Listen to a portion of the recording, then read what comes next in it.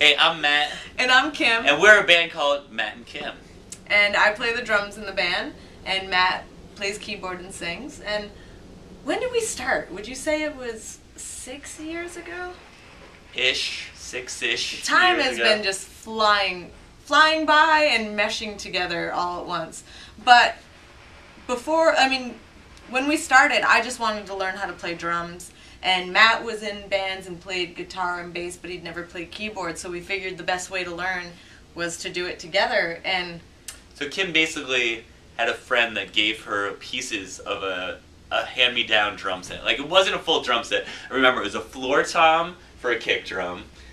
There was another floor tom. Another floor tom for a floor tom. Crazy, right? And and then there was no snare drum, and there was no hi-hat. I guess he just gave you 2 floor toms. I guess that's what it comes down to. No, he ended up giving me a hi-hat stand and a hi-hat cymbal. stand and a cymbal that we put on the hi-hat stand, like a crash cymbal. And we just started playing together, and the friend who gave me the hand-me-down drum set forced us to play our first show. But the thing was, like, that stuff she learned on then, minus, not having a hi-hat and things like that, she has now never had a hi-hat to this point. Even, as many drums and stuff she's had later. So I've been playing a 17-inch K-Custom Dark Crash, but the thing is that when I got my hand-me-down set, I was given an 18-inch Custom Dark Crash, and I loved it, and we loved the sound of it. And then one day, I cracked it.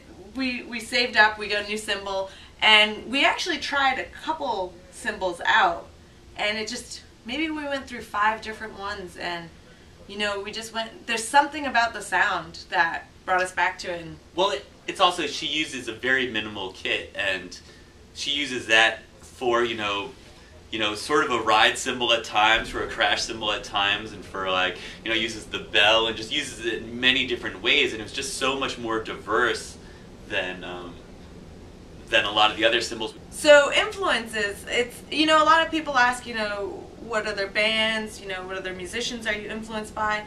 But I feel like for us, it's not even about music, it's just people who are being creative, doing awesome things. And it could be music, it could be artists, photographers, filmmakers. It's just, you get inspired by people doing cool stuff and you're like, I need to be doing cool stuff. And I think it might be called competitiveness.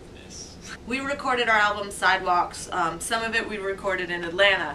And while we were there, we got to go see Jay-Z perform, which was awesome. But his drummer was sick. And he had 4 floor toms going at once? But they weren't floor toms. They were set up as floor toms, but they were kick drums. And I just remember looking at Matt being like, I need that. And she's been playing her 2-piece drum set for however long. The thing is, while there's many drummers that are, about wrists and technique, Kim is about full arm. Doesn't matter if it's a quiet hit, it is full arm hit. She doesn't know what a quiet hit is, actually.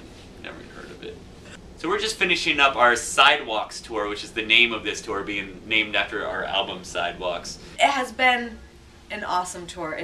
I'm gonna say it's been our best tour. And without a doubt, it's been our best tour. And so we're going to be just working on some music and not doing many shows for the next month, and then tell them what we got. And in September we go out on tour with Blink-182 and My Chemical Romance, and I think that will definitely be. We're excited about it. It seems really fun. We met their managers. I don't know, whatever. It seems like they're really positive and excited about this tour as we are. Well, okay, so we set up a new phone number for us so people could call us and we could hear stupid messages that we left, and we could listen to your stupid messages that you want to leave us. So I just want to let you know what the number is. Haven't put it in the old dome yet, but it's 347-762, writing this down, 6350. That again, that is 347-762-6350. And yeah, you can call it and maybe we'll pick it up, or text it, or hear a stupid message, or we've got some really crazy, clearly drunken messages so far. So once you're at that point of the night where you think you should stop, either stop, call us, or have another and call us. That's like stop, drop, and roll. But yeah, it's and then we put stuff on. You know, if it's really embarrassing, we'll put it on our website. It seems like.